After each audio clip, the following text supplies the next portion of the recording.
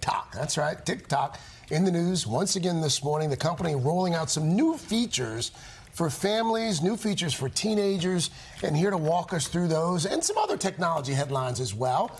Our guy that covers tech, NBC's tech correspondent, Jake Ward. Welcome back, good sir. Would you like a donut? No, I'm not breaking the seal on this because I won't get through the segment. I'm sorry. Please, fire away. Let's start with TikTok here. First of all, because I'm not a big TikToker. I don't know if you guys are big TikTokers. But apparently, it's easy to get lost on TikTok. Perhaps even more so on TikTok than some of the other apps. Why is that?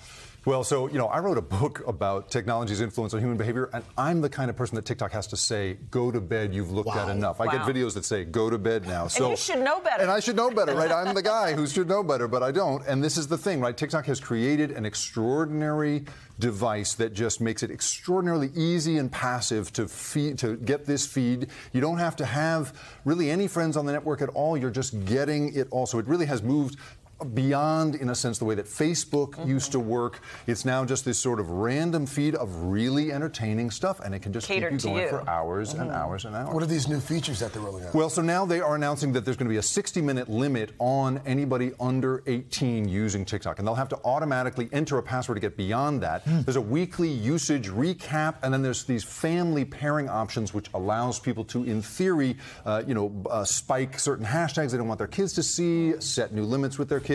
All of this, TikTok says, is going to help the well-being of young people. I asked them, why 60 minutes? They couldn't really tell me why 60, because the science is not established on this. What we do know is that depression and anxiety has doubled in kids since 2009. The State of the Union, they mention it, right? TikTok, like all these social media companies, seems to be trying to get out in front of that. Yeah, so you've got Microsoft relaunching Bing, which I didn't even know was still around, but it's now got this AI component to it. That's right. So ChatGPT, a phrase I'm sure you've heard over and over again, is this sort of mimicry system that goes out and reads the best of the internet and then can just complete sentences endlessly. So you ask it, write me an English paper that does this, or write me a knock-knock joke, and it will write it for you. Microsoft is now going to work that into its search results. So rather than saying, I want to find out what the weather is, and it takes you to NBC News, instead it's just going to tell you the weather and some other ideas and some other ideas. So it's a conversation you're having with the search engine rather than it. And this is why, of course, Google has also announced a competitor to this. We're seeing a big explosion in activity in the search wars right now. They're going to be transformed by this. Don't worry, guys. They're still going to come to you for the weather. I don't know. I don't know, you guys. Can't get as accurate as, what comes from us. Nor as pleasant. Exactly. I also find it weird. I don't know if it's lying, but this whole AI video editing features and various features that are coming out. Tell us more about that. So basically, with AI, we're seeing this new technology, ChatGPT, in which you're able to type in a request and it'll kick something back at you. Well, we're also now starting to see that in art, in music, and now in video. So I've got a few examples of it for you. So if, for instance, you put a photograph of one of your ancestors, a still photograph, into this piece of technology, that technology, MyHeritage, will in fact animate that photo for you. Oh my gosh. Back to life, right? So you can experience what she was like as she was sitting there with your grandfather, right? And here's the thing, you guys, it just goes on and on.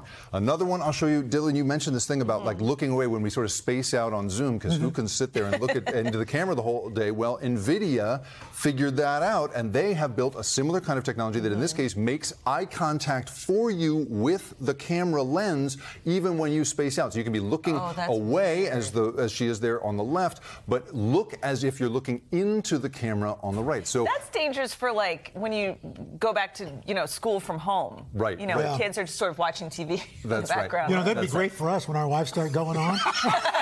Turn on the feature. That's right. And up until now, it's only been possible to really, you could trust that you could tell the difference between what was generated and what was not. We're past that now. Wow, Jake Ward. Thank you. Thank you. You always scare us sufficiently. I know.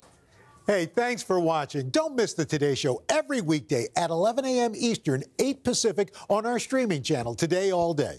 To watch, head to today.com/allday or click the link right here.